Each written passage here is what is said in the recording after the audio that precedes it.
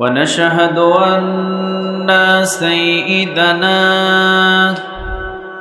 ونبينا وحبيبنا وبشيرنا ونذيرنا وطبيبنا وطبيب أرواحنا وحبيبنا وحبيب ربنا محمدا عبد الله ورسوله أرسله بالحق بشيرا ونذيرا وداعيا إلى الله بإذنه وسراجا منيرا أما بعد فقد قال الله تعالى في كلامه المجيد وفي فرقانه الحميد أعوذ بالله من الشيطان الرجيم بسم الله الرحمن الرحيم إن الله وملائكته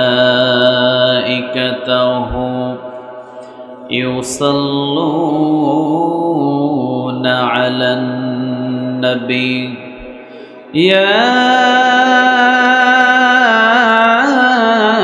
أيها الذين آمنوا صلوا عليه وسلموا تسليما اللهم صل على محمد وعلى آل محمد كما صليت على إبراهيم وعلى آل إبراهيم إنك حميد مجيد اللهم بارك على محمد وعلى آل محمد كما باركت على إبراهيم وعلى آل إبراهيم إنك حميد مجيد আপনারা সবাই কেমন আছেন? আলহামদুলিল্লাহ, আমিও ভালো আছি, সুস্থ আছি। আল্লাহ আমাদের সবাইকে ভালো রাখুক, সুস্থ রাখুক, আমরা বলি আমিন। বিসমিল্লাহির রহমানির রহিম। উত্তরচর মজলিশপুর মরহুম আমিন হোসেন সাহেব ও সকল কবরবাসীর রূহের মাগফিরাতের কামনায় আজকের এই ওয়াজ ও দোয়ার মাহফিল আমরা সবাই পড়ি আলহামদুলিল্লাহ। এমন সন্তান দুনিয়াতে গড়ে যাও যেই সন্তান মৃত্যুর পরেও কাজে লাগে, আলহামদুলিল্লাহ বলে। এমন সন্তান গড়ে যায়ও না যে সন্তান মৃত্যুর পরে আপনাকে মুসিবতের ভিতরে ফেলবে। এমন সন্তান জন্ম দিয়েছেন জীবনে কোনোদিন নামাজের কথা বলেন নেই, জীবনে কোনোদিন কোরআন শিক্ষা দেন নেই, জীবনে ইসলামিক নামও রাখেন নেই, আজীবন করে গেছে হুজুরদের বিপক্ষে, কোরআনদের বিপক্ষে, ইসলামের বিপক্ষে। এটার এক একটা অংশ আপনার কাঁধের উপরেও চাপিয়ে দিবে কে? আজকে আমি মরহুম আমির হোসেন সাহেবের সকল সন্তানদেরকে ধন্যবাদ জানাই যে আল্লাহ রাব্বুল আলামিন তাদের কলিজার ভিতরে এইরকম একটা মহাব্বত, বাবার প্রতি একটা দোয়ার আয়োজন করেছে। সকল সন্তান কিন্তু এইরকম করতে পারে না, ঠিক কিনা? পারে? পারে না, কেউ নাই। তাহলে সবাই আমরা যাব একটা 3.5 হাত অন্ধকার একটা কবর দেশে, যে জায়গায় কোনো বাতি নাই, কি নাই, কোনো আওয়াজ নাই। আওয়াজ আছে? নাই।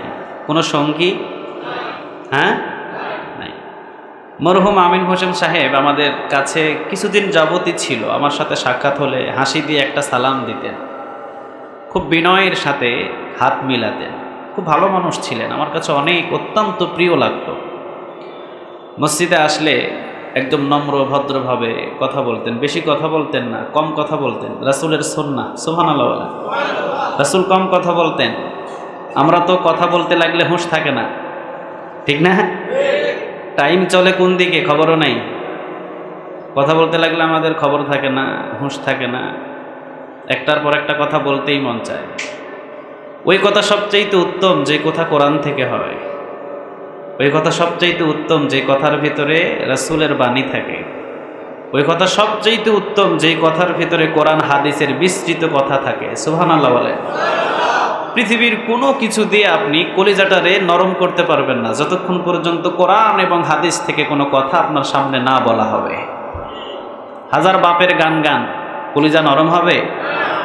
হাজার হাজার মানুষের গীতি গান, কলিজাটা নরম হবে না। কিন্তু যখন কোরআন এবং হাদিস থেকে কথা বলবেন, কলিজাটারে নরম করে দিবে কে? সবাই বলেন কে? এই জন্যে আমি বেশি রাত করব না, আমি মাত্র টাইম নিব 31 মিনিট। কয় মিনিট? সবাই বলেন 31 মিনিট টাইম নিব। আমি বেশি সময় নিব না। আমার এখান থেকে ঢাকায় যেতে হবে। আলোচনা করতাম 9:30 থেকে হয়তো 11টা, 1.5 ঘন্টা। যাক, আমার দুইজন ভাই কিছু সময় নিয়েছে, সময়েরও প্রয়োজন, কেননা মসজিদ যে উদ্দেশ্য করে অবশ্যই সময়ের প্রয়োজন। তে আমরা 11টার বেশি লম্বা করব না, 11টার ভিতরে আমরা এখান থেকে বিদায় নিব ইনশাআল্লাহ। আপনারা দীর্ঘ সময় পর্যন্ত বসে আছেন, আমি দেখছি আপনারা যতক্ষণ পর্যন্ত বসে আছেন, যদি কোরআনটাকে না ভালোবাসতেন অবশ্যই এখানে আপনাদেরকে ধরে রাখা সম্ভব ছিল না।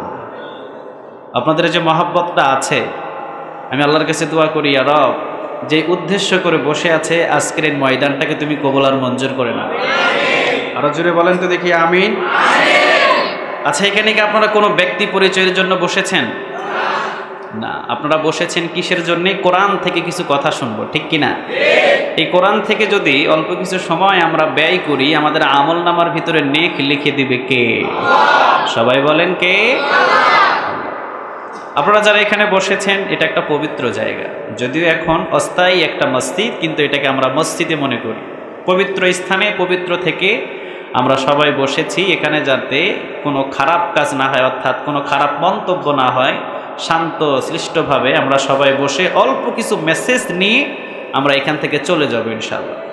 বিশ্বনবীজি লম্বা আলোচনা পছন্দ করতেন না। বিশ্বনবীজি সবসময় অল্প কথা বলতেন, কিন্তু সমস্ত কথা বলতেন কোরআন এবং হাদিস থেকে। সুবহানাল্লাহ বলেন।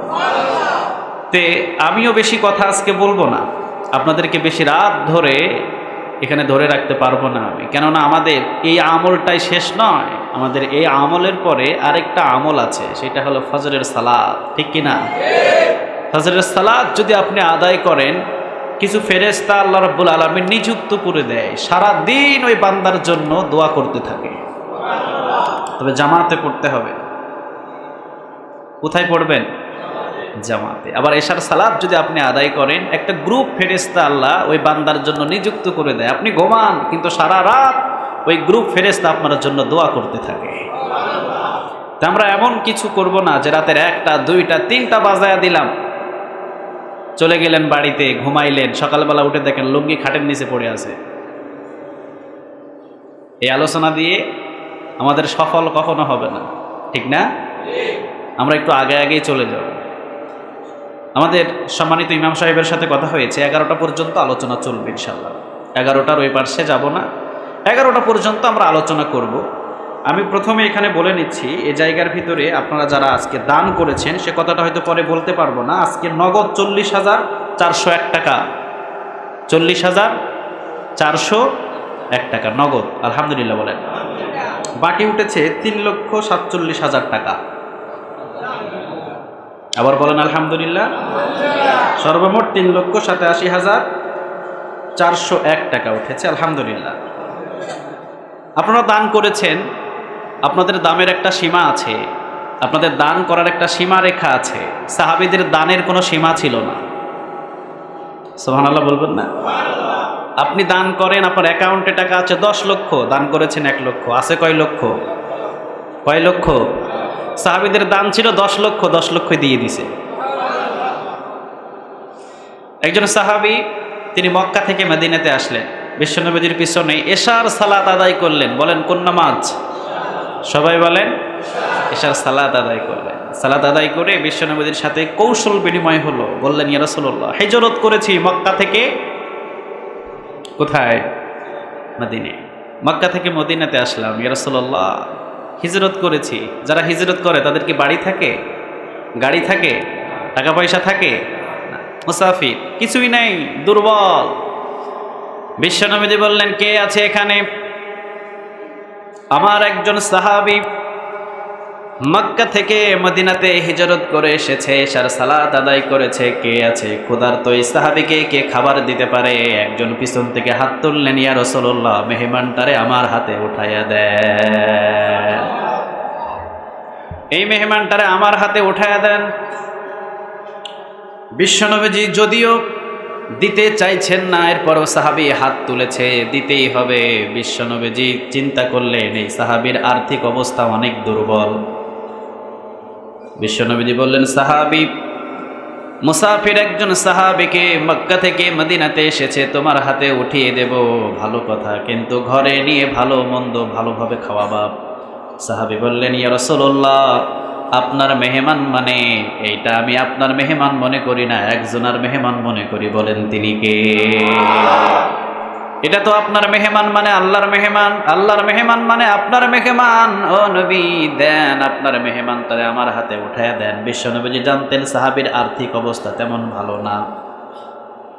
নিয়ে গেলেন সাথে করে, সাহাবীরে বসালেন, চলে গেলেন বিবির সাথে কথা বললেন, বিবি ঘরের ভিতরে কি খাবার?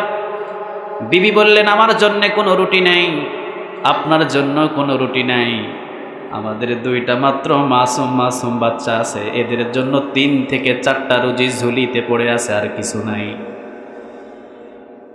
সাহাবী বললেন, আমার সন্তানদেরকে ঘুম পাড়ায় দাও, বলো আজকে খাবারের কোনো বন্দোবস্ত না। পারবেন? পারবেন এইভাবে দান করতে? হ্যাঁ, পারবেন? সম্ভব নয়। সাহাবী বললেন, আমার এই 2টা সন্তানটারে না খাইয়ে ঘুম পাড়িয়ে দাও, তাদেরকে বলো আজকে কোনো খাবারের বন্দোবস্ত নাই।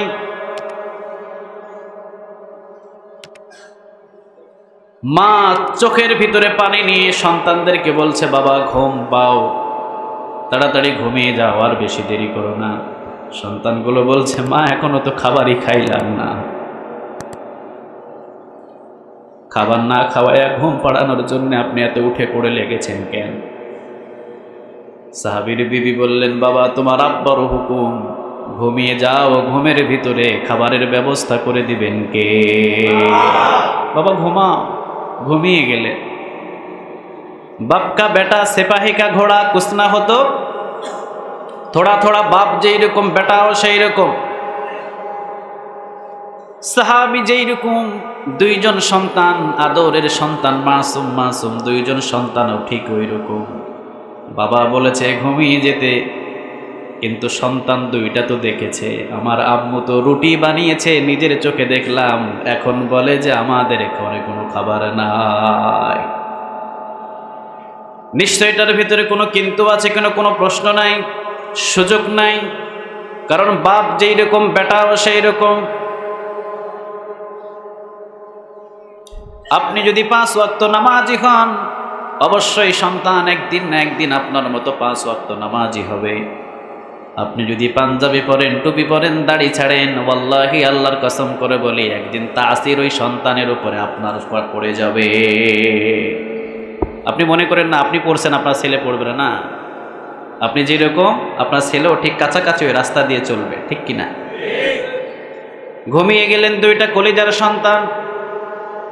সাহাবী বললেন, আমার ছোট্ট ছোট্ট 2টা শিশু ঘুমিয়েছে। বললেন, হ্যাঁ ঘুমিয়েছে, এখন কি করবেন?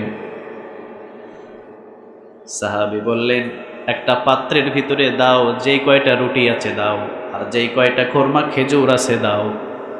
দিয়ে দিলেন। তবে বিবির তাকওয়া দেখেন কতটুকু তাকওয়া।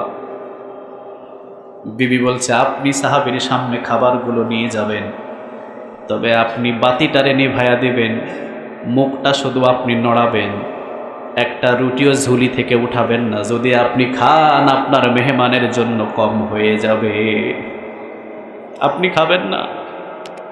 দান কারে বলে? কারে বলে দান?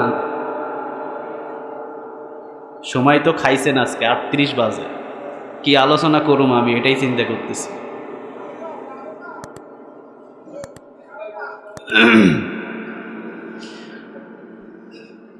বিবি নসিহত করলেন নিজের স্বামীকে, আপনি যা 3 থেকে 4টা রুটি আছে আপনি খেতে পারবেন না, বাতিটারে বন্ধ করে দিবেন, সাহাবীর সামনে প্লেটটা দিয়ে দিবেন, আপনি মুখ নাড়াবেন, সাহাবী মনে করবে আপনিও খাচ্ছেন কিন্তু আপনি খাবেন না।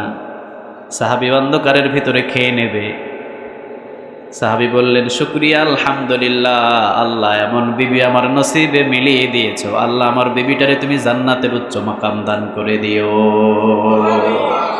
বিবি যদি বিবির মতো হয়, স্বামীর দোয়া অটোমেটিক বাহির হয়ে যাবে, ঠিক কিনা? আমাদের সমাজের ভিতরে বিবিগুলো জানেন, নিজের বাপের বাড়ির মেহমান আসলে খাসির গোস্ত, গরুর গোস্ত, মরগের গোস্ত, ডিম, মাছ, আইটেমের শেষ নাই, টেবিলের ভিতরে ধরে না। আর ছেলে পক্ষে যদি নিজের ছোট বোনটা আসে, কয় পোলট্রি একটা মুরগি আনো, 110 টাকা কেজি, ওইটা খাওয়াইয়া শেষ। এটা সাপ আর বিজির মতো যুদ্ধ, ঠিক না?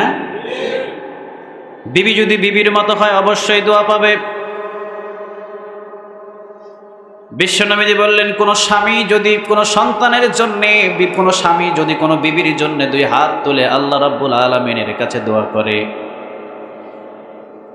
আর আল্লাহ রাব্বুল আলামিনের কাছে দোয়া করার পর স্বামীরে সন্তুষ্ট রেখে যদি কোনো বিবি দুনিয়া থেকে বিদায় হয়ে যায়, আল্লাহ রাব্বুল আলামিন ওই বিবির জন্য জান্নাতটা ওয়াজিব করে দেয়।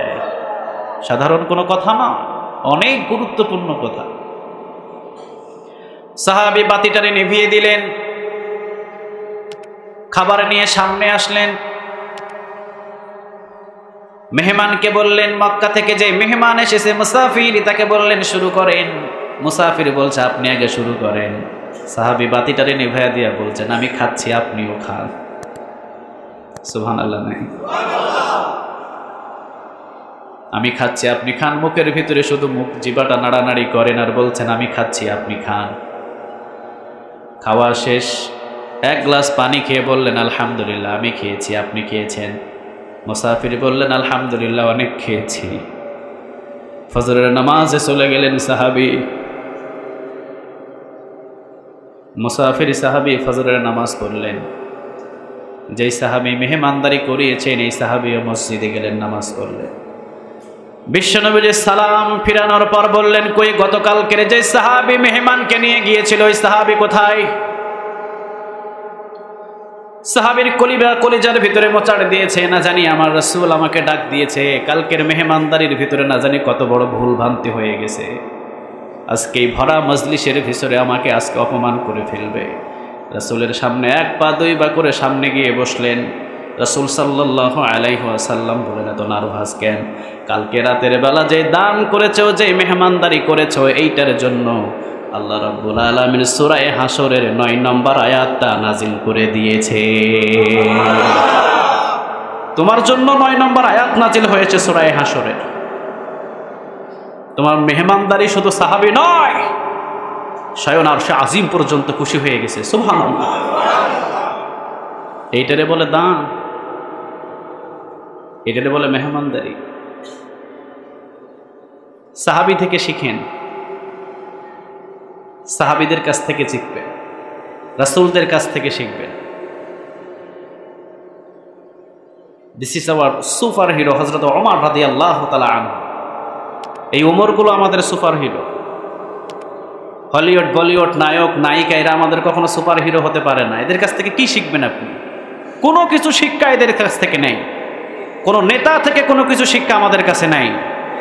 আমাদের শিখতে হবে সাহাবীদের কাছ থেকে, শিখতে হবে রাসূলদের কাছ থেকে। পুরো জিন্দেগিটাকে চেঞ্জ করে দিবে কে? সাধারণ কথা নয়।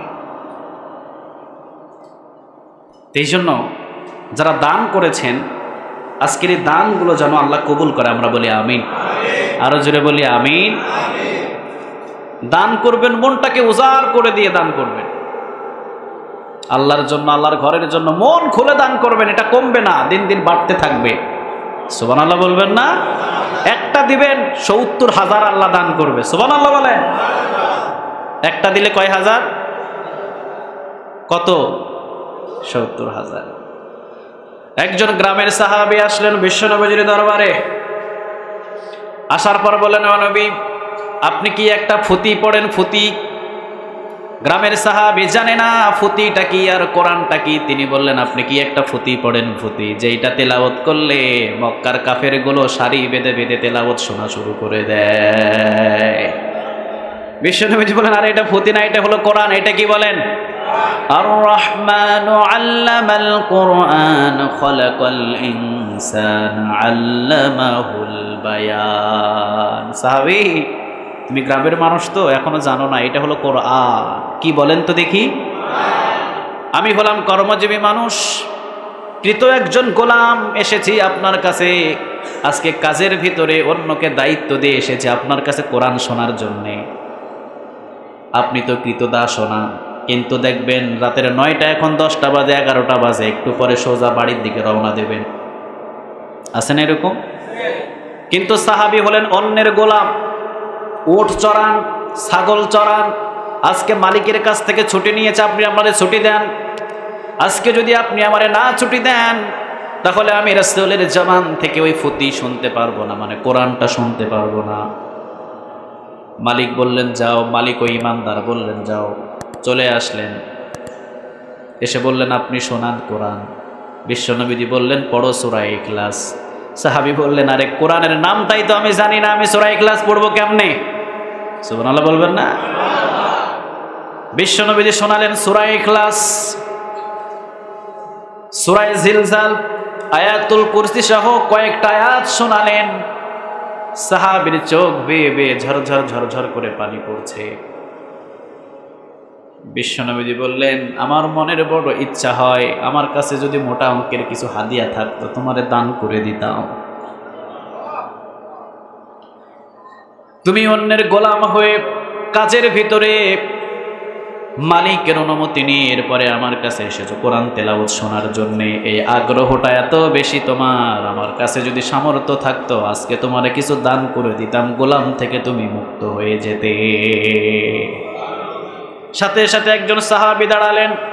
দাঁড়ানোর পরে বললেন, নবী, কিছুক্ষণের জন্যে এই সাহাবীটাকে একটু ধরে রাখেন, আমি একটু বাড়ি থেকে আসি। দৌড় দিয়ে চলে গেলেন বাড়িতে। দেখলেন একটা লাল ওট বাঁধা আছে, গর্ভবতী ওট, 1 সপ্তাহ পরে বাচ্চা দেবে। লাল ওটের দাম মক্কা মদিনায় বেশি না কম? সবাই বলেন বেশি। সাহাবী বললেন, বিবিরে, বিশ্বনবীর দরবারে একজন এমন কোরআন প্রেমিক সাহাবী এসেছে, আমার রাসূল বড় আফসোস করেছে, যদি রাসূলের কাছে কোনো হাদিয়া থাকতো দিয়ে দিতেন, খুশি হয়ে দিয়ে দিতেন। আমার কাছে তো লাল ওটটা আছে, আমাদের সম্পদ বলতে এটাই, আর কিছু নাই। কয়েকদিন পরেই ওটটা বাচ্চা দেবে, কি করব বলো? বিবি বললেন, তাড়াতাড়ি নিয়ে দান করে দেন। আরে নিয়ে যান, আপনি এটা দেরি করেন না, নিয়ে যান। বিবিও মুত্তাকি, 10 মাস পর্যন্ত পালছেন, বাচ্চা দিবে 1 মাস পরে, দুধ খাইবেন, বাচ্চা পাইবেন, ঠিক না? গাভীর দাম আছে 30,000, বাচ্চা হইলে হবে 50,000। 1 সপ্তাহ পরে এই লাট উট বাচ্চা দিলে এর দাম হবে 1000 টাকা। বলছে তাড়াতাড়ি নিয়ে দিয়ে দেন। কোরআনের কত প্রেম, কোরআনের কত মহব্বত, সুবহানাল্লাহ। দাম কারে বলে? দৌড় দিয়ে সাহাবী একটা উট বিশ্বনবীর দরবারে এনে বিশ্বনবীর হাতে উঠাইয়া দিয়া বললেন, হাদিয়াটা আমার পক্ষ থেকে দিয়ে দেন। সাহাবীরে দিলাম। বিশ্বনবীজি বললেন, সাহাবী, কোরআন শোনার জন্য এসেছো, একটা উট, লাল উট দিয়ে দিলাম, নিয়ে যাও, তাড়াতাড়ি করে নিয়ে যাও। ঝপ করে জিবরিল আলাইহিস সালাম বিশ্বনবীর সামনে হাজির হয়ে গেছে। বলছেন, ও নবী, এই সাহাবীকে একটা উট দান করেছে, তাও যেমন তেমন উট নয়, মক্কা মদিনার ভিতরে সবচাইতে দামি উট, লাল উট, তাও গর্ভবতী। ও নবী, একটা উট দান করে আল্লাহ রাব্বুল আলামিন ঠকাই নাই। ৭০,০০০ উট দান করার নেক এই সাহাবীর আমল নামায় আল্লাহ দান করে দিয়েছে। দানটা বড় পছন্দ করেছে গো নবী। যত কষ্টের ভিতরে থেকে আপনি দান করবেন, তত কুদরতি অন্তর ঠান্ডা হয়ে যাবে। একজনের বলেন তিনি কে? কলিজাটা একদম ঠান্ডা হয়ে যাবে। রব ৭০,০০০ উট একটা দান করলে কয় হাজার? সবাই বলেন। একটা উট দান করলে ৭০,০০০। বাকি আরো সাহাবী চতুর্দিকে বসা আছে না নাই? কথা বলেন। আছে আছে। সব সাহাবীগুলো ঘরে ঘরে মারছে দৌড়। যার ঘরের ভিতরে যা উট আছে একের পর এক উট নিয়ে বিশ্বনবীর দরবারে হাজির করে। অনেক সাহাবীগুলো বলে উট নিয়ে কই যাও? সাহাবীরা বলে আজকে একটা উট দান করলে ৭০,০০০ উট দান করার নেক লিখে দেবে কে? গোলাম, কিন্তু গোলাম এই সাহাবী বসে আছে রাসূলের সামনে। একের পর এক, একটা দুইটা নয়, ৭০টা উট এসে হাজির হয়ে গেছে। সুবহানাল্লাহ বলেন। বিশ্বনবীজি বললেন তোমার জন্য হাদিয়া একটা নয়, দুইটা নয়, ৭০টা উট আল্লাহ রাব্বুল আলামিন দিয়ে দিয়েছেন। কোনো কিছুর বিনিময় নয়, কোরআনের মহব্বত নিয়ে শুনতে এসেছো, এই জন্য ৭০টা উট হাদিয়া দিয়ে আবার বাড়ি পর্যন্ত ফিরিয়ে দিয়েছে কে? আরে ভাই, এই কোরআনটা সাধারণ কোনো কিতাব নয়। এই কোরআনটা কার কিতাব? সবাই বলেন কার? আল্লাহ শব্দগুলো বলতে কি আপনাদের কষ্ট লাগে? একবার বললে 40টা নেক আমলনামায় জমা হয়ে যাবে।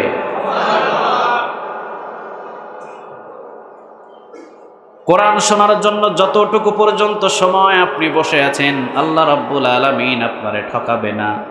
তিরমিজির বর্ণনা, 500 নফল নামাজ আদায় করলে যতগুলো নেক, এই 500 নফল নামাজ আদায়ের নেক আপনার আমল নামার ভিতরে জমা করে দিবে কে?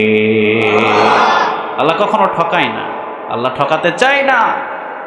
যদি ঠকাতেন তাহলে আল্লাহ কখনো বলতেন না তুই ডাকবি একবার, আমি জবাব দিব ৭০ বার। আপনি ডাকবেন কয়বার? আল্লাহ সাড়া দেবে কয়বার? আপনি আগাবেন 1 হাত, আল্লাহ বলে আমার দয়া মায়া আগাবে 2 হাত। তুই আগাবি 5 হাত, আমার দয়া মায়া আগাবে 10 হাত। সুবহানাল্লাহ নাই? তুই একবার আল্লাহ বলে ডাক দিবি, আমি আল্লাহ রাব্বুল আলামিন লাব্বাইকা সাদাইক বলে বলবো, বান্দা কি চাস বল, তাড়াতাড়ি হাজির করে দেব। কেন ডাক দিলি বল? কে আছে এমন আপনার এত প্রিয় একবার ডাকলে ৭০ বার সাড়া দেয়? আছে? কথা বলেন না। তাহলে আমাদের আপন কে? সবাই বলেন দেখি, আপন কে? এই জন্য দান হবে দানের মতো। এই দানগুলো যদি করতে পারেন, কুদরতি অন্তর আল্লাহর ঠান্ডা হয়ে যাবে। সুবহানাল্লাহ বলে। আপনারা যে কোরআনের মহব্বত এখানে বসেছেন, আল্লাহ রাব্বুল আলামিন আপনাদেরকে এই মহব্বত অনুযায়ী আল্লাহ আমাদের পিছনের সমস্ত গুনাহ খাফা মাফ করে দিই। আরো জোরে বলেন আমিন। কোরআনের ময়দানে বসলে লাভ হয়, লস হয় না। রাত যত গভীর, রহমতের দরজা একটার পর একটা ঠাস ঠাস করে খুলে দেয় কে? রাত যত গভীর হয়ে যাবে, এই এলাকার ভিতরে দরজাগুলো কি বন্ধ হবে না খোলা হবে? সবাই বলেন, বন্ধ হবে না খোলা হবে? বন্ধ হয়ে যাবে। বিশ্বনবীজি বললেন রাত যত গভীর হয়ে যায়, মক্কা এবং মদিনার সব দরজাগুলো স্টপ হয়ে যায়, সব দরজাগুলো বন্ধ হয়ে যায়। রাত যত গভীর হয়ে যায়, একজনের দরজা উন্মুক্ত করে দেন। বলেন তো তিনি কে? 2 হাত বাড়িয়ে বলে বান্দা কি চাইবি চা, চাইতে দেরি মঞ্জুর করতে দেরি হবে না। গুনাহ যদি মাফ চাইতে হয়, 4 রাতের ভিতরে গুনাহগুলোরে আমি মাফ করে দেব। ধন সম্পদ চাইতে হলে চা বান্দা, অভাব অনটন সবগুলো দূর করে দেব। আল্লাহর দরবারে কি অভাব আছে? আমাদের মতো অভাব আমাদের থাইকেও বলি নাই, ঠিক না? থাইকেও বলি নাই। নাই। মসজিদে আসলে 10 টাকা দিতে পারে না, কয় নাই। অনেকের আনতে মনেও থাকে না, ঠিক না? আল্লাহ বলেন আমার দরবারে কোনো অভাব নাই বান্দা, পৃথিবীর কারো ক্ষমতা নাই জীবনে কোনোদিন এক জায়গার ভিতরে বসে লক্ষ লক্ষ কোটি কোটি মানুষের চাহিদাগুলোরে পূরণ করতে পারে। আছে নাকি? বলেন আছে? এলাকার ভিতরে যিনি নেতা আছেন, আচ্ছা ভুট্টু ভাইরে ধরলাম, ভুট্টু ভাইরে একটা নেতা হিসাবে ধরলাম আমি 20 মিনিটের জন্য। কয় মিনিট? 20 মিনিটের জন্য। আপনারা মসজিদের ভিতরে যারা বসে আছেন বলেন, ভুট্টু ভাই বলল আপনারা কি চান আমার কাছ থেকে, এখানে যা চাইবেন এখানে আমি 20 মিনিটের ভিতরে তাই হাজির করে দেব। আমি বলবো যে আমি হরিণের গোশত খাবো, উনি কি পারবে? পারবে? আপনি বলবেন যে আপনি এমন একটা মাছের নাম বলবেন ওটা সাগর ছাড়া পাওয়া যায় না, উনি কি 20 মিনিটের ভিতরে হাজির করতে পারবে? আচ্ছা বলেন ডোনাল্ড ট্রাম্প কি পারবে, আমাদের বাংলাদেশের প্রধানমন্ত্রী? আল্লাহ রাব্বুল আলামিন বলেছেন পৃথিবীর সমস্ত মানুষগুলো যদি এক জায়গার ভিতরে বসে থাকে, আর এক জায়গার ভিতরে বসে থাকার পর পৃথিবীর সমস্ত মানুষগুলো যদি একটা করে বায়না করে আমার কাছে আল্লাহ আমার এইটা লাগবে, আরেকজন বান্দা বললেন আল্লাহ আমার এইটা লাগবে, আরেকজন বান্দা বললেন আল্লাহ আমার এইটা লাগবে, আল্লাহ বললেন পৃথিবীর সমস্ত মানুষগুলো যদি সমস্ত মানুষদের চাহিদাগুলো আমার কাছে চায়, আমি আল্লাহ রাব্বুল আলামিন সেকেন্ডের ভিতরে প্রত্যেকটা মানুষের চাহিদাগুলো পূরণ করে দেব। এরপরেও আমি আল্লাহর ভান্ডার থেকে 1 ইঞ্চি পরিমাণ কমবে না। কি ভান্ডার নিয়ে বসে আছে রে ভাই? এবার চাইবেন কার কাছে? সবাই বলেন কার কাছে? এখন রাত যত গভীর হয় দরজা খুলে দেন কে? আরো জোরে বলেন কে?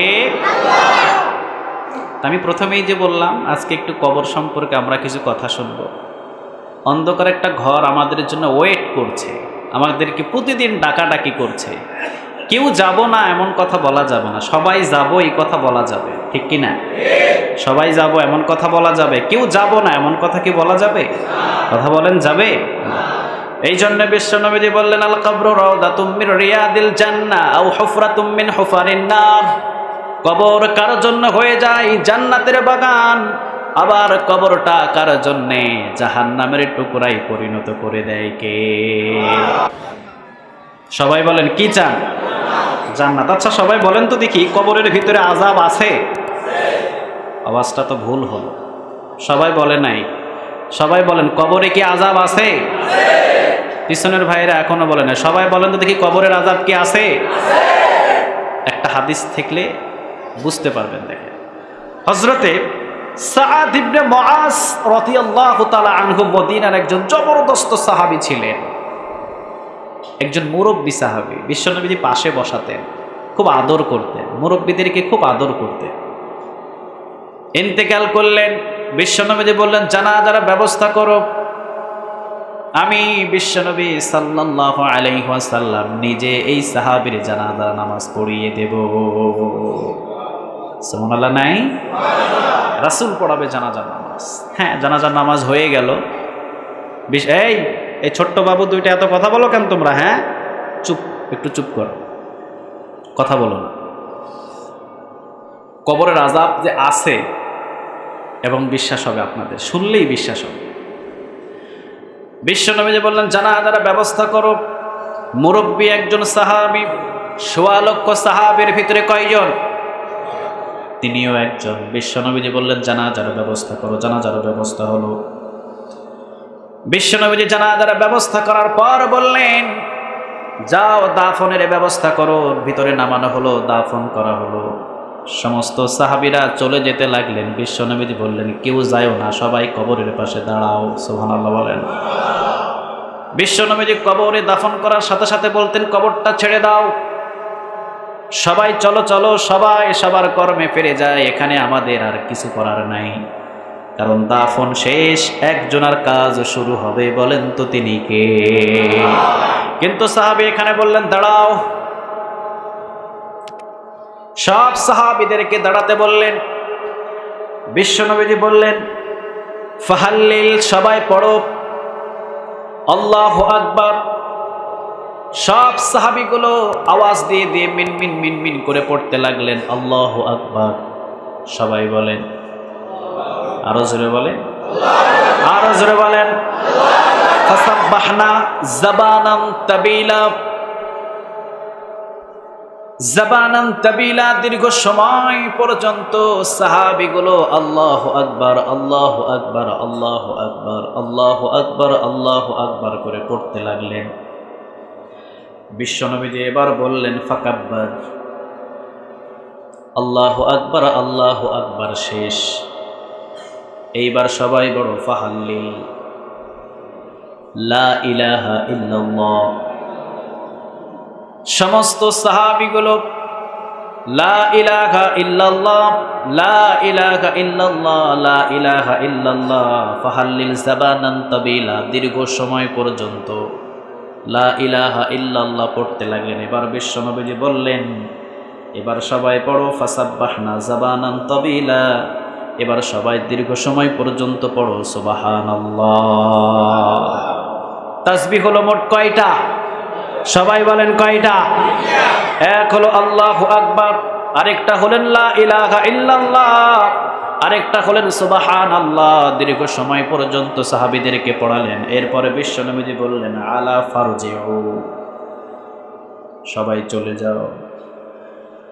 কয়েকজন সাহাবী বিশ্বনবীর সামনে এসে বললেন ইয়া রাসূলুল্লাহ সাল্লাল্লাহু আলাইহি ওয়াসাল্লাম কোনদিন পর্যন্ত, আজ পর্যন্ত আমাদেরকে কোনদিন বলেন নাই কবরের পাশে দাঁড়িয়ে এইরকম ভাবে তাসবিহ পাঠ করতে, তাহলিল পাঠ করতে, কোনদিন বলেন নাই, আজকে কেন বললেন? বিশ্বনবীজি বললেন ইন্না আরা মা লা তারাউন, আমি যা দেখি তোমরা তা কখনো দেখতে পাও না। তাই বলে কি রাসূল গায়েব জানতেন? সবাই বলেন জানতেন? রাসূলের গায়েব জানার প্রয়োজনটা কি? কেন গায়েব জানবেন তিনি? তার প্রয়োজন কি? 24 ঘন্টা যে রবের সাথে যে যার কালেকশন, তার কি কোনো গায়েব জানা লাগে? কথা বলেন, গায়েব জানা লাগে? বিশ্বনবীজি বললেন ইন্নী আরা মা লা তারাউন, আমি যা দেখি তোমরা তা দেখো না। যখন আমি সাহাবীকে দাফন করলাম, তবে আমি জানাজার নামাজ পড়ালাম, জানাজার নামাজের সময় আমি দেখতে পেলাম একজন দুইজন নয়, এই সাহাবীর জানাজার নামাজে আল্লাহ রাব্বুল আলামিনের পক্ষ থেকে ৭০,০০০ ফেরেশতা নাজিল হয়েছে। সাহাবীর ইন্তেকালে আল্লাহর আরশ পর্যন্ত কেঁপে উঠেছে। কথা বললেন কয়টা? সবাই বলেন কয়টা? আরশ কেঁপে উঠেছে। দ্বিতীয় নম্বর ৭০,০০০ ফেরেশতা জানাজার নামাজে এসেছে। যেমন তেমন সাহাবী, আমাদের মতো? কথা বলেন আমাদের মতো না, আমাদের মতো নয়, অসাধারণ। ৭০,০০০ ফেরেশতা আসে যার জানাজার নামাজে, সুবহানাল্লাহ বলেন। ৭০,০০০ ফেরেশতা। বিশ্বনবীজি বললেন এই জানাজার নামাজে হাজির আল্লাহর আরশ পর্যন্ত কেঁপে উঠেছে।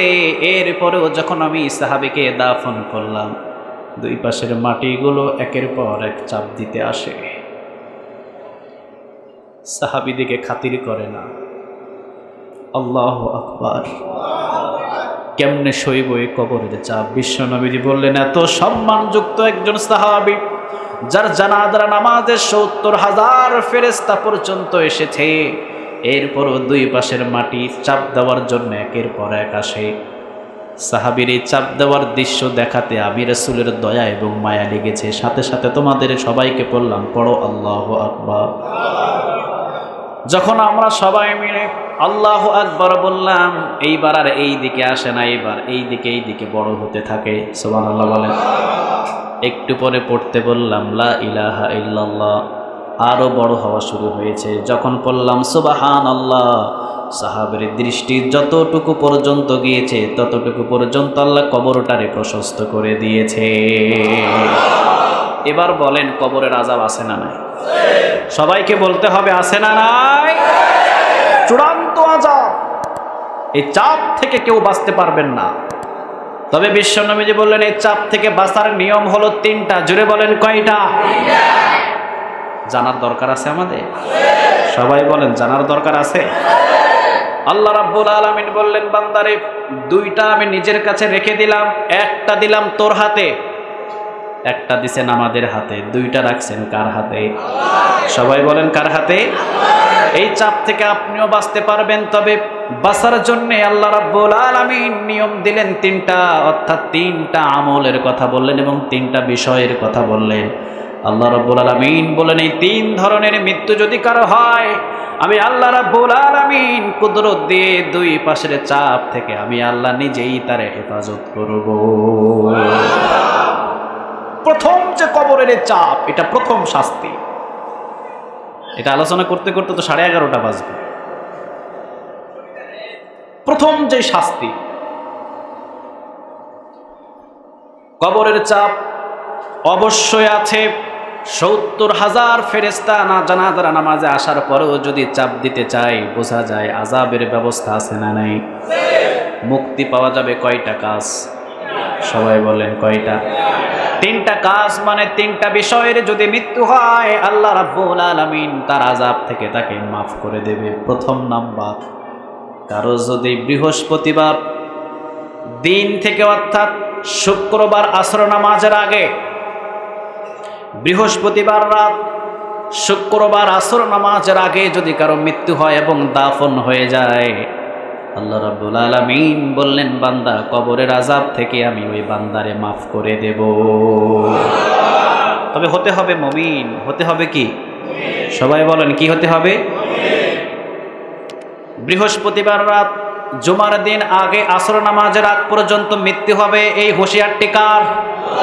আপনাদের হাতে কি আছে? কথা বলেন।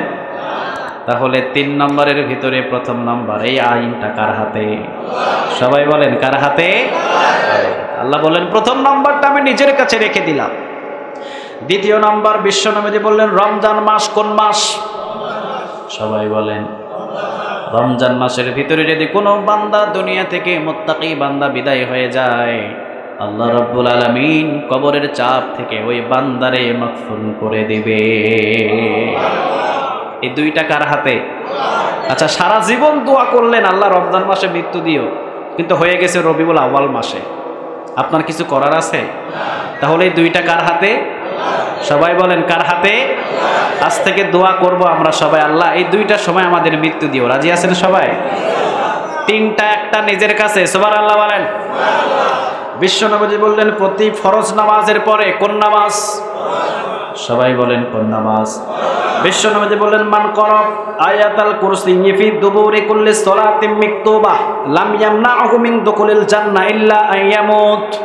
বিশ্বনবী বললেন প্রত্যেক ফরজ নামাজের পর কেউ যদি রেগুলার আয়াতুল কুরসি পড়ে, মৃত্যুর পর অন্ধকার কবরের ভিতরে যখন যাবে আল্লাহ রাব্বুল আলামিন তার কবর থেকে সমস্ত চাপগুলো সরিয়ে দেবে। আল্লাহ আয়াতুল কুরসি আমাদের প্রত্যেকের জিহানের ভিতরে দান করে দিও। আরো জোরে বলেন আমিন। এই তিনটা কাজ যদি করতে পারেন অবশ্যই আল্লাহ রাব্বুল আলামিন আপনার কবরের চাপ থেকে প্রথম নম্বর শাস্তি থেকে আল্লাহ হেফাজত করবে। আর যদি না করতে পারেন, কবরের চাপ যদি যায়, এক পাজের হাড় এক পাজরে, এইভাবে পৃথিবীর কেউ বাঁচাতে পারবে না। দেশ থেকে বিদেশের খবর নেন, নাসা বিজ্ঞানী তাদের দেশের সেলফি ওঠায়, নাসা বিজ্ঞানী চাঁদের দেশে যায়, মহাকাশের ভিতরে তারা স্টেশন করলেন, সব কিছু করলেন। আজ পর্যন্ত নাসা বিজ্ঞানী পর্যন্ত বলল 3.5 হাত কবরের খবর আমরা নিতে পারলাম না, সম্ভব নয়। এটা নাসা বিজ্ঞানীর পক্ষে সম্ভব নয়, কারণ এই আয়িত্বটা একজনের কাছে রেখে দিয়েছেন। বলেন তিনি কে? আরো জোরে বলতে হবে তিনি কে? বিশ্বনবী নিজেও বলতেন, ফাতেমাকে একদিন ডাক দিয়ে বললেন, মা ফাতেমা, আমার মেয়ে হয়ে অন্ধকার কবর থেকে কখনো বাঁচতে পারবি না।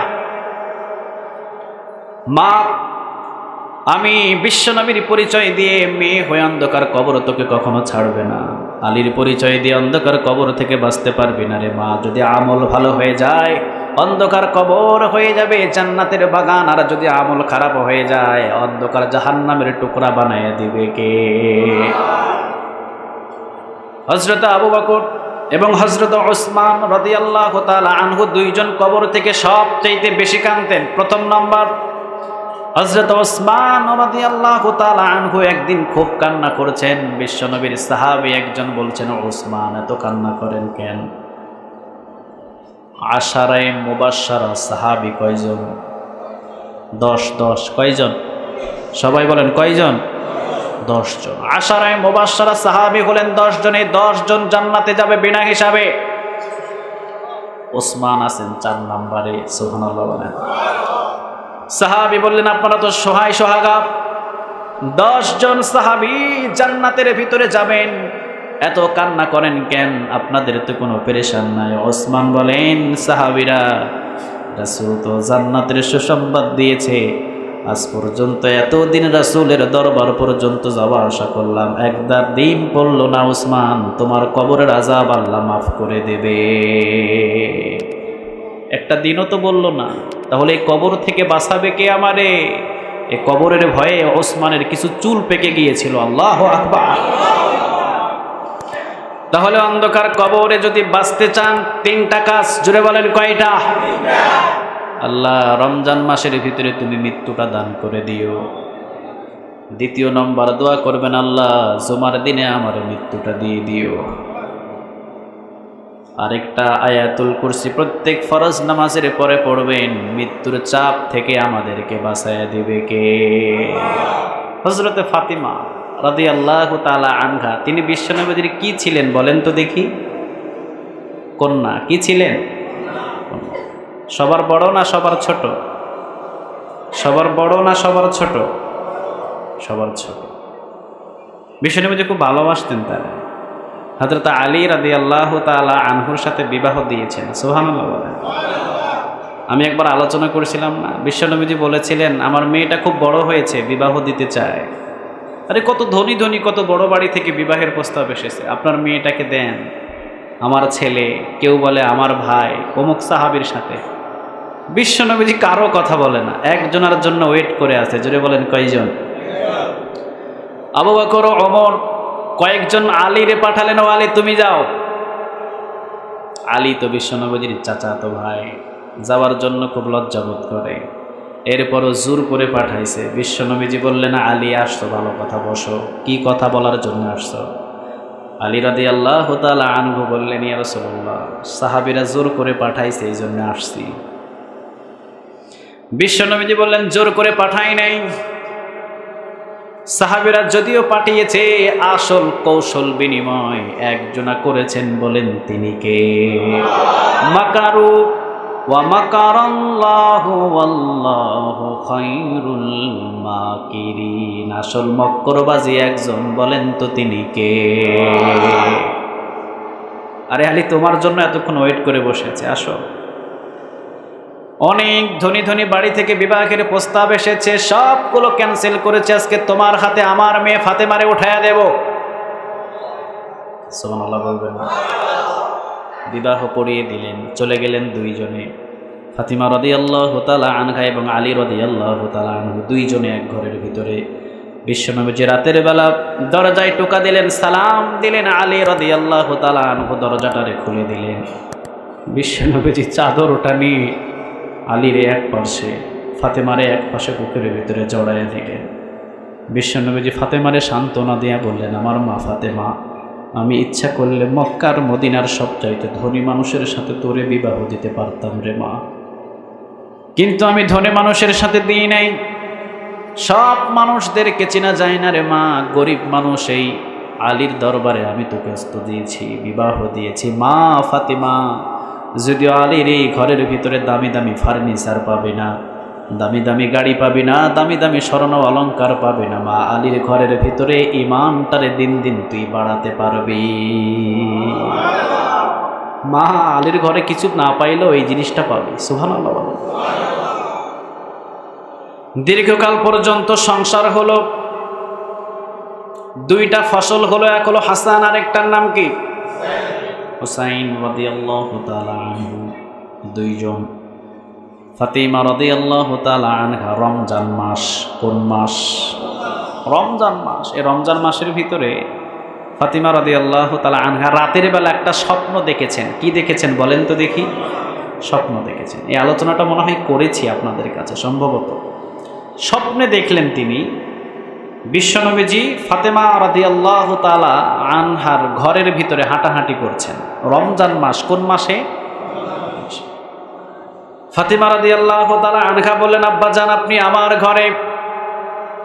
বিশ্বনবীজি বললেন, মা আমি তো তোরেই খুঁজতেছি, তোরেই তো প্রয়োজন। মা আজকের দস্তরখানায় আলী রাদিয়াল্লাহু তাআলা আনহুর দস্তরখানায় তুই সেহরি খাবি আর ইফতার করবি আমি বিশ্বনবীর জান্নাতের দস্তরখানায়। বলেই বিশ্বনবীজি চলে গেলেন। ফাতিমা রাদিয়াল্লাহু তাআলা আনহার বুঝতে আর দেরি হয় নাই, একটু বিন্দু পরিমাণে দেরি করে নাই। ফজরের নামাজ পড়লেন। ইশরাকের জন্য ফাতিমা রাদিয়াল্লাহু তাআলা আনহা বসে থাকতেন জায়নামাজে, কিন্তু আজকে বসে নেই। হযরত আলী রাদিয়াল্লাহু তাআলা আনহু চলে গেলেন মসজিদে নববীতে। নামাজ শেষ করে এসে দেখেন ফাতিমা জায়নামাজে নাই। অনেকগুলো কাপড় ভিজিয়ে রেখেছে। একদিকে দেখেন অনেকগুলো রুটি করার জন্য সমস্ত আটাগুলো বেলেছেন, অন্যদিকে দেখেন ঘর মোছা অর্ধেক শেষ অর্ধেক বাকি, কুয়া থেকে পানি তুলছেন। আলী রাদিয়াল্লাহু তাআলা আনহু বললেন, ফাতিমা সব দিন দেখি একরকম, আজকে দেখি ব্যতিক্রম। প্রতিদিন দেখি আমি ইশরাকের সালাত আদায় করে যখন আমি আসি তোমাকেও দেখি জায়নামাজে দাঁড়িয়ে আছো এখনো পর্যন্ত, আজকে কেন পেলাম না? ফাতিমা রাদিয়াল্লাহু তাআলা আনহা কান্না করছেন। ওই যে স্বপ্ন দেখেছে, স্বপ্নের পর থেকেই কান্না শুরু হয়েছে। ফাতিমা রাদিয়াল্লাহু তাআলা আনহা কোনো কথা বলে না। আলী রাদিয়াল্লাহু তাআলা আনহু এবার আল্লাহর কসম দিয়ে বললেন, ফাতিমা এবার বলো আমি যদি তোমার স্বামী হয়ে থাকি বলতে হবে। ফাতিমা রাদিয়াল্লাহু তাআলা আনহা হাতটা ধরে নিয়ে চলে গেলেন। দুইজনে বসলেন পাশাপাশি, স্বপ্নটা বিশ্লেষণ করলেন। ভালো করে শোনেন, ভালো করে শুনলে বুঝবেন। ফাতিমা রাদিয়াল্লাহু তাআলা আনহা বললেন, আমার আব্বা এসেছিল আমার ঘরে। বুঝতেছেন? এই স্বপ্নের ব্যাখ্যা আপনাদের কাছ থেকে নিব আমি, ভালোভাবে শোনেন। ফাতিমা রাদিয়াল্লাহু তাআলা আনহা বলেন, আব্বা এসেছিলেন। আব্বা ঘরের ভিতরে আসার পরে চতুর্দিকে কি যেন খোঁজাখুঁজি করে। আমি বললাম, আব্বা কি খুঁজেন? আমার বাবা বললেন, মা ফাতিমা তোরেই তো খুঁজতেছি রে মা, তুই আজকের দস্তরখানায় আলীর সাথে সেহরি খাবি, ইফতার করবি জান্নাতের দস্তরখানা দিয়ে আমার সাথে। তখন তো রাসূল দুনিয়ার যুগে না, রাসূল হলো আখিরাতের যুগে। এটার ব্যাখ্যা থেকে কি বোঝেন? কি বোঝেন?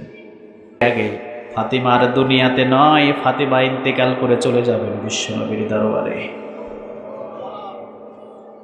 1400 বছর আগে হযরত আলী রাদিয়াল্লাহু তাআলা আনহুর স্বপ্নের ব্যাখ্যা আইডিয়া করতে দেরি হয় নাই। সুবহানাল্লাহ বলবেন না? হাও মাও করে হযরত আলী রাদিয়াল্লাহু তাআলা আনহু কান্না শুরু করলেন। ফাতিমা রাদিয়াল্লাহু তাআলা আনহা কান্না শুরু করলেন। হাসান হুসাইন আসলেন পাশে। ফাতিমা রাদিয়াল্লাহু তাআলা আনহাও কান্দে, আলীও কান্দে। হুসাইন বসলেন ফাতিমার কোলে, হাসান বসলেন আলীর কোলে।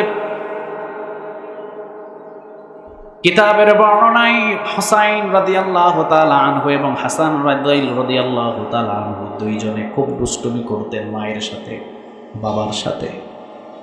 কারণ দুষ্টুমি করার তো আর কেউ ছিল না, নানা তো দুনিয়াতে নাই। যখন ইমার্জেন্সি কোনো কাজ করতেন ফাতিমা রাদিয়াল্লাহু তাআলা আনহা হাসান আর হুসাইনকে বলতেন, বাবা দুইজন নানার কবরের পাশে চলে যা। আজকেও কোনো ব্যতিক্রম নয়।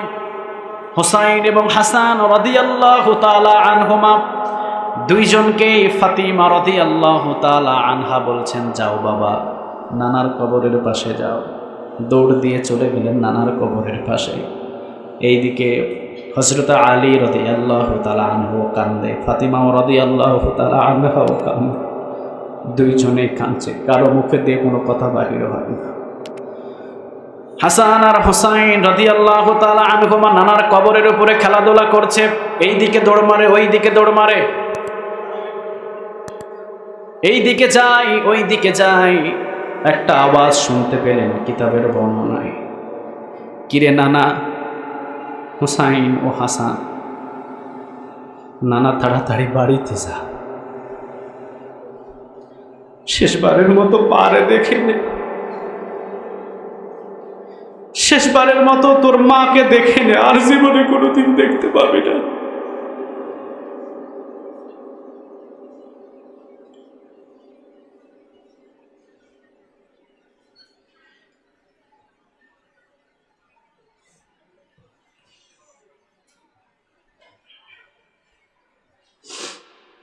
এটাই হলো লাস্ট দেখা, যা শেষবারের মতো দেখে। এক বিন্দু পরিমাণ দেরি করে নাই, দৌড় দিয়ে মায়ের গলা ধরছে, দুইজনে ধরে বলে, মা কেন তুমি আমাদের সাথে ধোঁকামি করছো? আমাদের রাইখা চলে যাইবা, এই জন্য আমাদেরকে নানার কবরে পাঠাইছো মা। আলী রাদিয়াল্লাহু তাআলা আনহু শক্ত করে ধরলেন দুইজনকে। আলীর ডান ওর উপরে হাসান, বাম ওর উপরে হুসাইন রাদিয়াল্লাহু তাআলা আনহুমা, দুইজনে বসা। এবার আলী রাদিয়াল্লাহু তাআলা আনহু কান্দে, তিন বাপ বেটাই কান্দে। ওইদিকে ফাতেমা অন্যদিকে তাকিয়ে আছে। এবার ডাক দিলেন, প্রাণের স্বামী, আপনার কাছে আমি তিনটা জিনিস চাই। জোরে বলেন, কয়টা? সবাই বলেন, কয়টা? প্রথম নম্বর যে জিনিসটা আমি চাই, আমি ফাতিমা রাদিয়াল্লাহু তাআলা আনহা আপনার উপযুক্ত একজন বিবি ছিলাম না, আপনার উপযুক্ত আমি বিবি নই। আমি হয়তোবা অনেক দিন আপনাকে কষ্ট দিয়েছি, আমি ফাতিমা হয়তোবা আপনাকে কোনোদিন শান্তি দিতে পারি নাই। আপনি হলেন আমার স্বামী, মর্যাদার দিক দিয়ে স্ত্রীর চাইতে স্বামী অনেক উপরে। আমি হয়তোবা আপনারে সম্মান করতে পারি নাই, কোনোদিন ভুল ত্রুটি করেই ফেলেছি। তবে আপনি আমার দুনিয়াতে মাফ করে দেন। কিয়ামতের ময়দানে যদি আপনি আমার বিরুদ্ধে কথা বলেন, আমার বিরুদ্ধে যদি আপনি কিয়ামতের ময়দানে কথা বলেন, তাহলে কিয়ামতের ময়দানে আমার বাবা কোনো নবীর সামনে মুখ দেখাতে পারবে না। এই জন্য স্ত্রী হিসাবে স্বামীর কাছে আমি আপনার কাছে মাপ চাই, আপনি আমারে মাফ করে দেন। আলী রাদিয়াল্লাহু তাআলা আনহু চিৎকার দিলেন, হা,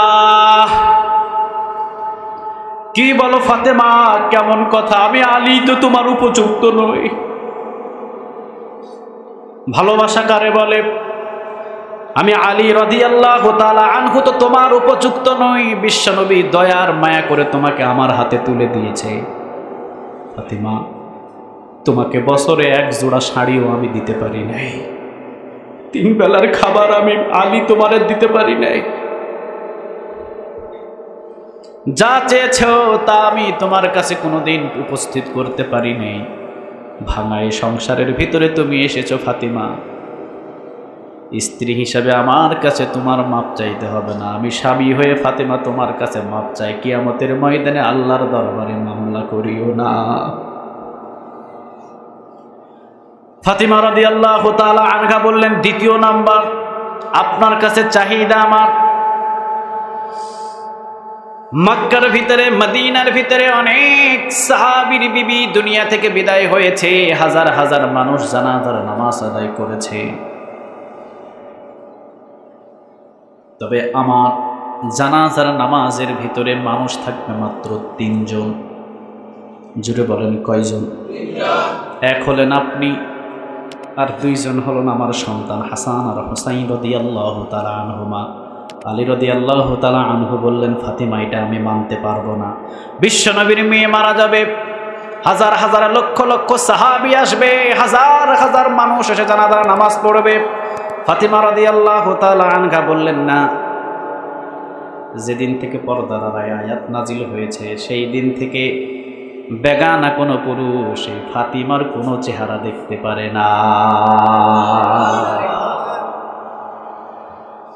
এই জন্য আমি যখনই দাফন করার জন্য কাফনের কাফন পরিয়ে যখনই খাটিয়ার উপরে সমস্ত সাহাবীর সামনে আমাকে রাখবেন, সাহাবীরা এসে জিজ্ঞাসা করবে, আহারে ফাতিমাটা এতটুকু লম্বা ছিল,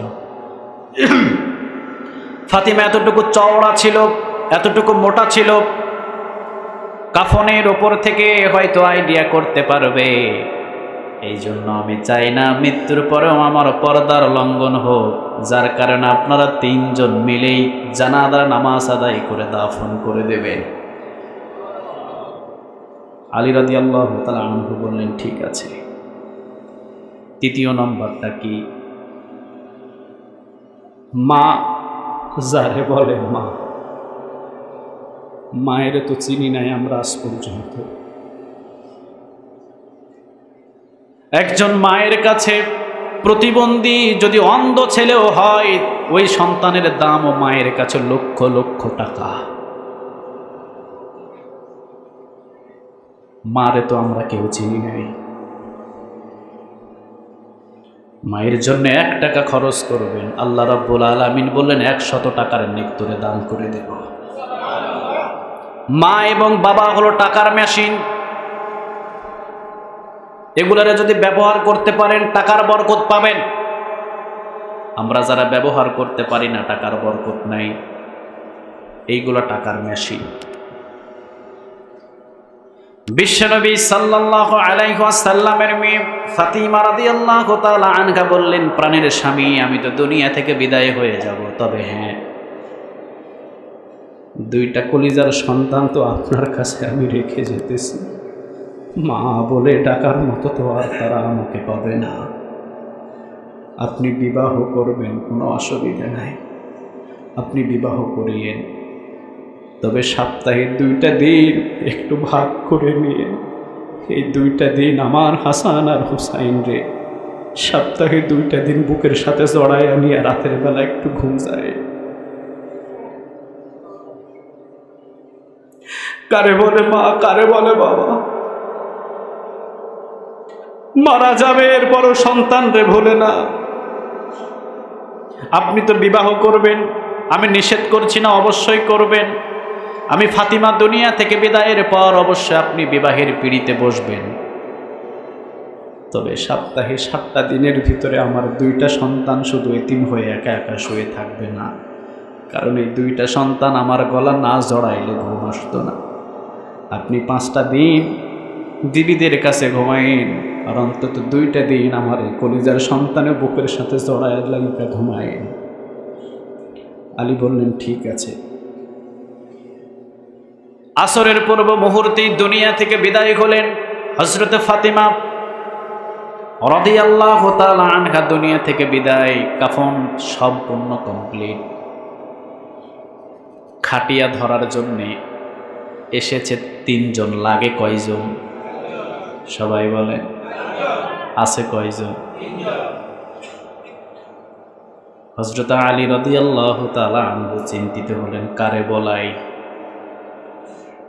ইতিমধ্যে আবু যর গেফারি রাদিয়াল্লাহু তাআলা আনহু দাড়ি ভিজে ভিজে টপ টপ করে পানি পড়ছে, ওযুর পানি, চোখের ভিতরে এখনো ঘুম। সালাম দিয়ে দিলেন, আসসালামু আলাইকুম ওয়া রাহমাতুল্লাহ। হযরত আলী রাদিয়াল্লাহু তাআলা আনহু বলেন, আবু যর আপনি এখানে? আবু যর গেফারি রাদিয়াল্লাহু তাআলা আনহু বললেন, আমি ঘুমিয়েছিলাম। রাসূল স্বপ্নে জগতে বললেন, আবু যর একটু যাও না, আমার মেয়েরে কবরস্থানে নিয়ে যাওয়া পর্যন্ত তো আরেকটা মানুষের প্রয়োজন, তুমি যাও না একটু।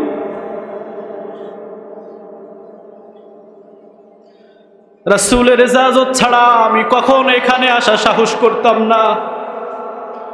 রাসূল অনুমতি দিয়েছে, এই জন্য আমি এই জায়গাতে এসেছি। হযরত আলী রাদিয়াল্লাহু তাআলা আনহু বললেন, ঠিক আছে ধরেন, একটা জিনিস বুঝেন, হযরত ফাতিমা রাদিয়াল্লাহু তাআলা আনহা 2টা কলিজার টুকরা হাসান এবং হুসাইন, এতটুকু, বেশি লম্বা নয়। এই 2টা সন্তান খাটিয়া ধরে মাকে কবর পর্যন্ত নিয়ে গেছে। বুঝতে হবে কেমন ওজন ছিল এই ফাতেমার। না খেতে খেতে এতটাই শুকনা হয়েছে, নিজের সন্তান কবর পর্যন্ত নিয়ে গেছে, নার্ভাস ফিল করে নাই। সুবহানাল্লাহ বলেন। আবু যর গেফারি তো যেমন তেমন কোনো সাহাবী নয়, জবরদস্ত একজন সাহাবী। আবু যর গেফারি রাদিয়াল্লাহু তাআলা আনহু হলেন একজন মুরব্বী সাহাবী, অনেক মুরব্বী। জিবরিল আলাইহিস সালাম বিশ্বনবীর দরবারে এসে একদিন বললেন, ও নবী, ওই যে দেখেন শীতের বেলা চাদর মুড়ি দিয়ে আপনার সাহাবী আবু যর হেঁটে যায়। সুবহানাল্লাহ বলেন। বিশ্বনবীজি বললেন, জিবরিল তুমি আমার আবু যররে চিনো? জিবরিল আলাইহিস সালাম বললেন, শুধু আমি না, ওই আবু যরকে আবু যরের মালিকও চেনে।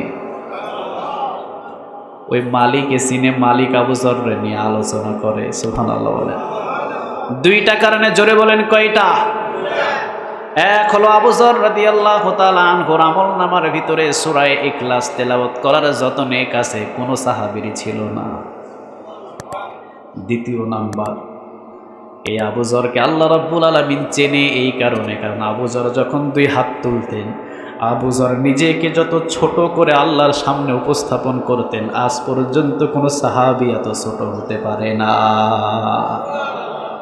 আবু যর দুই হাত তুললে বলতেন, ইয়া রব, জাহান্নাম তো বানিয়েছেন, এই আবু যরের জন্য মনে হয় জান্নাতের কোনো স্থান নাই, যত গুনাহ খাপা হয়তো এই আবু যর করে ফেলেছে।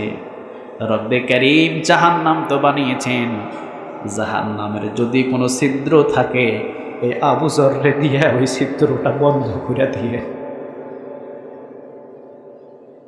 আবু যররে দিয়ে জাহান্নামের ছিদ্রটা বন্ধ করিয়ে, কারণ আবু যরের আমল দিয়ে তো জান্নাত পর্যন্ত যাওয়া সম্ভব নয়। ও নবী, এই আবু যর গেফারি রাদিয়াল্লাহু তাআলা আনহু নিজেকে এত ছোট ভাবে উপস্থাপন করতেন, আল্লাহর কাছে বড় ভালো লাগে।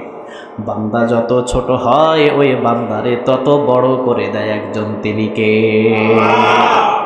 অহংকার করেন না, ছোট হন, বড় করে দিবে কে? আবু যর গেফারি রাদিয়াল্লাহু তাআলা আনহু কবরের ভিতরে নামলেন, কয়েকটা প্রশ্ন করলেন, জোরে বলেন। প্রশ্নটা ছিল 1, 2, 3, কেউ বলেন 11, কোন বর্ণনা এসেছে প্রশ্ন ছিল প্রায় 6 থেকে 7টা, তবে মূলতভাবে প্রশ্ন ছিল 5টা থেকে 6টা। প্রথম নম্বর প্রশ্ন, সাবধান কবর, আজকে তোমার ভিতরে যাকে রাখা হচ্ছে সাধারণ কোনো মহিলা নয়, এটা হলো বিশ্বনবীজির মেয়ে, আদরের দুলালি ছিলেন, অনেক ভালোবাসতেন আমার রাসূল। বিশ্বনবীজি বলতেন, আমার ফাতেমারে যে কষ্ট দেয় আমি বিশ্বনবীজিরে সে কষ্ট দেয়। অনেক আদর করতেন, যখন সফরে যেতেন সর্বশেষ দেখা করতেন ফাতেমার সাথে, যখন আসতেন সর্বপ্রথম ফাতেমার সাথে। সুবহানাল্লাহ বলেন। অনেক মহব্বত করতেন। বিশ্বনবীজির আদরের বিশ্বনবীজির আদরের দুলালি মেয়েটাকে রাখছি, খবরদার কবর বেয়াদবি করো না। দ্বিতীয় নম্বর বলেছিলেন, কবর খবরদার, আলী রাদিয়াল্লাহু তাআলা আনহুর বিবিকে রাখছি, বেয়াদবি করো না। তৃতীয় নম্বর, হাসান হোসাইনের মাকে রাখছি, বেয়াদবি করো না। চতুর্থ নম্বর, জান্নাতের সরদারিনীকে রাখছি, খবরদার বেয়াদবি করো না। খাদিজা রাদিয়াল্লাহু তাআলা আনহার মেয়েকে রাখছি, যে খাদিজারে সালাম দিয়েছেন আল্লাহ, খবরদার বেয়াদবি করো না। কবর সাথে সাথে প্রশ্নের উত্তর দিয়ে দিলেন, আবু যর, তুমি কি এখনো আমারে চিনো নাই? আমি হলাম ঘর, এমন একটা ঘর, এই ঘর হলো সাপের জায়গা। একটা দুইটা নয়, 99টা সাপ। জোরে বলেন কয়টা? আবু যর, তুমি কি জানো নাই সাপ এবং বিচ্ছু দিয়ে আমারে বানানো? ও আবু যর, যেখানে বাতির কোনো ব্যবস্থা নাই, যেখানে আলোর কোনো ব্যবস্থা নাই, বিশ্বনবীর মেয়ে বলে আমি কবর থেকে মাপ পাবে না, আলীর বিবি বলে আমি কবর থেকে মাপ পাবে না। আবু যর, হাসান হুসাইনের মায়ের পরিচয় দিয়ে কবর থেকে মাপ পাওয়া যাবে না। আবু যর, জান্নাতের সরদারিনী বলে এই কবর থেকে মাপ পাওয়া যাবে না। ও আবু যর, খাদিজা রাদিয়াল্লাহু তাআলা আনহার মেয়ে বলে এই কবর থেকে মাপ পাওয়া যাবে না। যদি ফাতিমা রাদিয়াল্লাহু তাআলা আনহার আমলনামা ভালো হয়ে যায়, আমি কবর হয়ে যাব জান্নাতের বাগান। আর যদি ফাতিমা রাদিয়াল্লাহু তাআলা আনহার আমলনামা যদি খারাপ হয়ে যায়, আমি কবর হয়ে যাব জাহান্নামের গর্ত। এই জন্য আল কবরু রাউদাতুম মির রিয়াদিল জান্নাহ ওয়া হুফরাতুম মিন হুফারিন নার। কবর কারো জন্য হয়ে যাবে জান্নাতের গর্ত, কারো হয়ে যাবে জাহান্নামের বাগান, জাহান্নামের গর্ত কারো জন্য হয়ে যাবে জান্নাতের বাগান। এই জন্য আমল যদি ভালো হয়ে যায় জান্নাতের বাগান অন্ধকার কবর হবে, আর যদি আমল খারাপ হয়ে যায় জাহান্নামের টুকরা অন্ধকার কবরটারে বানায়া দিবে কে? আল্লাহ তুমি আমাদেরকে কবুল করে নিও। আরো জোরে বলেন আমিন। যতটুকু আলোচনা করেছি অল্প সময় করেছি, আল্লাহ রাব্বুল আলামিন এতটুকু আলোচনা অনুযায়ী আমাদের প্রত্যেককে আমল করার তৌফিক দান করুক, আমরা বলি আমিন। একটা হাদিস থেকে কিছু সময় আলোচনা করলাম। আল্লাহ তুমি আমাদের সবাইকে এই আলোচনা অনুযায়ী অন্ধকার কবরে যাওয়ার আগে মুমিন আর মুত্তাকি হিসাবে তুমি আমাদেরকে কবুল করে নিও। আখির দাওয়ানা আনিল হামদুলিল্লাহি রাব্বিল আলামিন। আসসালামু আলাইকুম ওয়া রাহমাতুল্লাহি তাআলা ওয়া বারাকাতুহু।